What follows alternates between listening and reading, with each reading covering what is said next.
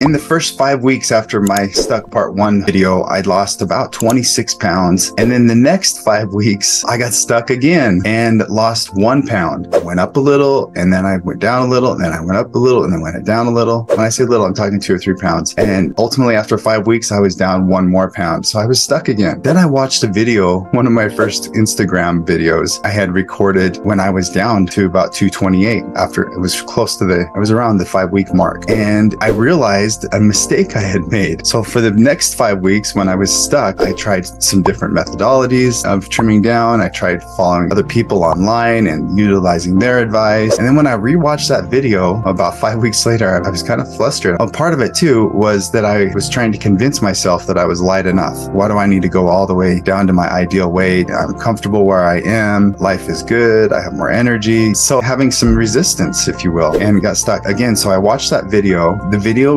reminded me of a teaching that I gathered from Robert A. Russell in one of his books. And he suggested that if you want something, you need to go to what he calls the source or the substance rather than the thing. So I began to focus on the weight and hitting the weight goals and trimming down and following one person after another's advice. And I had focused again on the thing rather than the source. So as I watched that video again, it reminded me of the space I was in when I was trimming down and the space where I was over the next 5 weeks, which was focused on things rather than the source. And it invited me to turn back to the source, which is God, the substance of all living, and to focus on Him and to reintegrate the habits that got me to where I was in the previous 5 weeks. So I did that, and that was the beginning of August. And then I give some inside scoops on that Instagram post on how to move in that direction. So my handle is IamKentN. Anyhow, so since then, it's been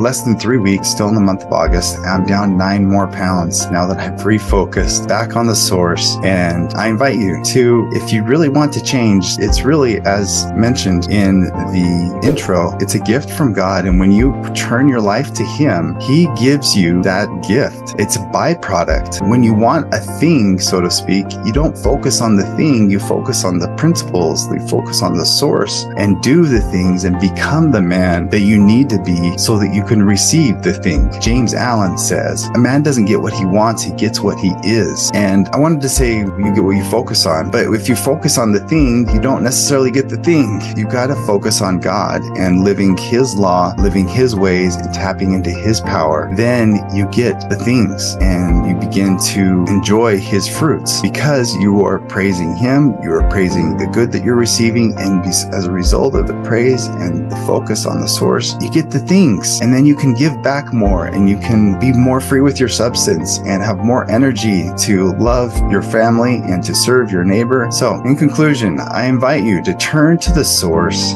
of all substance, the source of truth, even God. Put your focus on Him, and you will find great power in doing that, and it'll give you the sustaining power you need to live a higher law of eating, shall I say. I love how Jesus Christ put it. He says, man shall not live by bread alone. And that's really helped me to implement trimming down, as I recognize that my inner soul, my spirit, needs food, and I need to feed myself and nourish myself with the best books so that I can be of service to Him and receive all good things.